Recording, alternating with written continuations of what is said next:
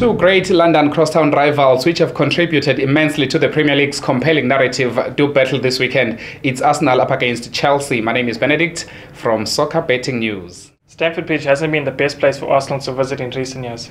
The last time the Gunners claimed a victory at Stamford Bridge was back in 2011 when Robin van Persie's hat-trick led the Gunners to a 5-3 victory. I'm Jesse Nagel from Soccer Betting News. So Jesse, it's the London derby. Everyone is excited. Chelsea new signings, first of all. The likes of Danny Drinkwater, Alvaro Morata, Timo Bakayoko, are they better than the players that they've decided to let go of? Well, they haven't let go of Diego Costa, but he seems to be on his way out eventually. You know, he's heavily linked with the move to Atletico Madrid. He's been linked with the move to China from last year, January. He's been linked with AC Milan. He's been linked with Europe's best clubs. Timo Bakayoko, he's been impressive since he played, since he's made his debut for Chelsea, but Nemanja Matic, for me, is just miles ahead of him. I don't like to compare players, but Matic is just above a class. And then Danny Drinkwater was brought in to replace Nathaniel Chalobah, now at Watford. Upgrade, yes, but £40 million, I'm not too sure. I mean, Alvaro Morata and Diego Costa, what do you choose? Definitely Diego Costa. But Diego Costa isn't seeing eye to eye with Antonio Conte, and Alvaro Morata came in, he's scoring goals, so why not take him? Yeah, let's see him try scoring with his feet. He scored 3 goals so far, and they all have been with his head. All right, Arsene Wenger loses 4-0 to Liverpool, and then this week he beats Bournemouth. Has redeemed himself? Definitely not. Definitely not. Because, listen, this is a big game. We know what to expect from Arsenal in a big game. They've lost, I think in the last 10 years, it's been 8-2 to Manchester United. It's been 6-0 to Chelsea. It's been 6-3 to Man City. It's been 5-1 to Liverpool. It's been 4-0 to Liverpool.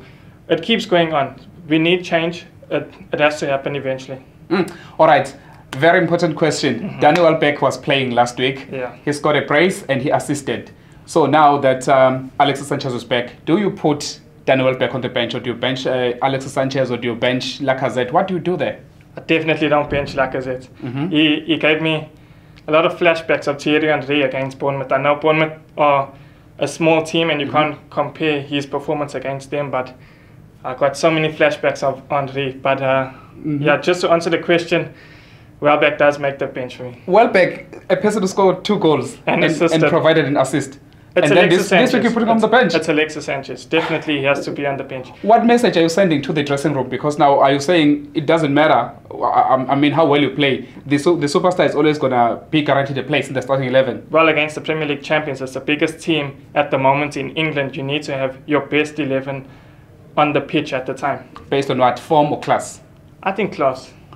But current form? Yeah, no, it's definitely got to be class, because Coutinho hasn't been playing for Liverpool these past few weeks. Jorginho Wijnaldum has been in great form. Liverpool didn't play him last week, and you know what happened to him? Which 5-0. I don't understand why, because they fought for him to stay and then they decided to just drop him from the squad. I'd definitely play Danny Welbeck. And also he's a hard worker. He runs, he tracks back, he defends, and I know that Chelsea are going to be pressing Arsenal. You want someone who's going to make those runs in behind. But Sanchez can't do that.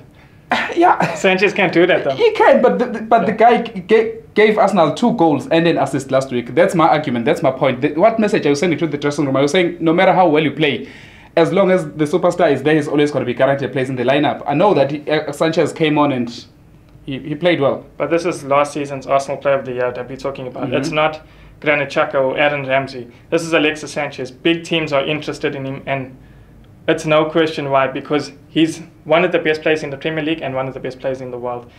He should be in that lineup alongside Mesut Ozil and Alexandre Lacazette.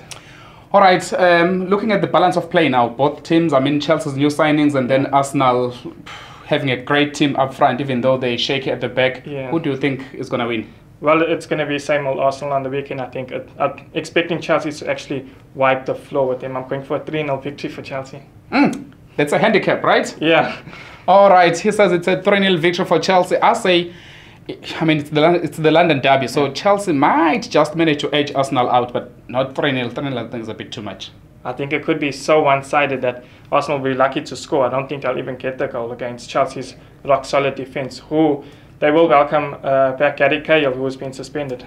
But you saw how they struggled against Leicester. Narrow margin 2-1, and then Arsenal won convincingly against Bournemouth. So, and they say during, I mean, if it's a derby, form goes out the window. So, but anything Arsenal's record at Stamford Bridge doesn't bode too well for their chances. All right, that's what we think. Jesse thinks it's a convincing victory for Chelsea. He thinks they will drop Arsenal. I say it's a narrow victory for Chelsea. What do you think? For more soccer betting tips and previews, get yourself a copy of Soccer Betting News for only 10 Rand at your nearest Hollywood Bets branch.